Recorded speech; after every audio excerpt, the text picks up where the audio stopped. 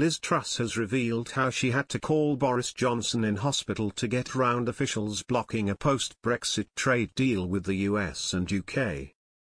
The failure to take the opportunity to land a massive US trade deal when it was on offer from Donald Trump has contributed to making Brexit one of the biggest missed opportunities, Liz Truss has told the Daily Express. In her book, 10 Years to Save the West, the former Prime Minister has detailed how a failure to grasp the opportunities of the Brexit vote in 2016 have meant that Britain is still trapped in the woke legacy of Tony Blair's EU-style legal changes, human rights and business regulations. But she has also revealed how the opportunity of a massive trade deal with the US was lost because of resistance led by Dominic Cummings and Michael Gove.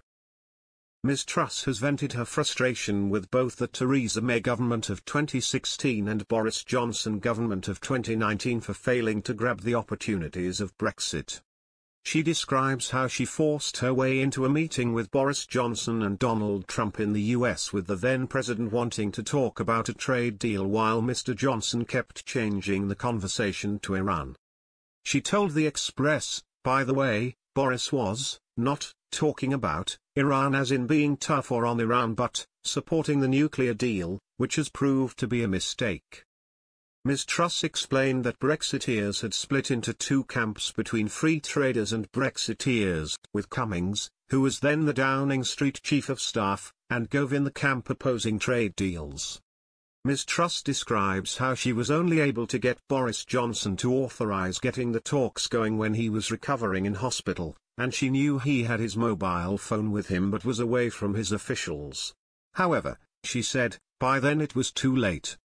She said civil servants and interest groups absolutely hated other deals like the £13 trillion Comprehensive and Progressive Trans-Pacific Partnership membership she pushed through or the Australia Free Trade Deal. The former Prime Minister has admitted that she now regrets not supporting Brexit in the 2016 EU referendum, admitting in the book she did not think the Leave campaign could win. She said, I would, in retrospect, I would support Brexit.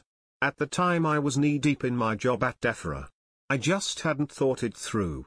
If I knew what I now know, after what I've seen over 10 years, the whole kind of edifice, the Blairites stuff, the European Union, I would certainly support Brexit. But it was under Mrs. May's premiership she believes the biggest mistakes were made in not being bold enough immediately after the referendum in 2016. She added, I think Brexit was a missed opportunity, that is straight after the 2016 vote. And I say this in the book, we should have been much clearer with what we were going to do with it and made those changes then. The logic of Brexit is that we have to reverse these Blairite changes, because a lot of the Blairite changes would try and fit in with the EU way of thinking, human rights agenda, working time directive, Equalities Act and the rest.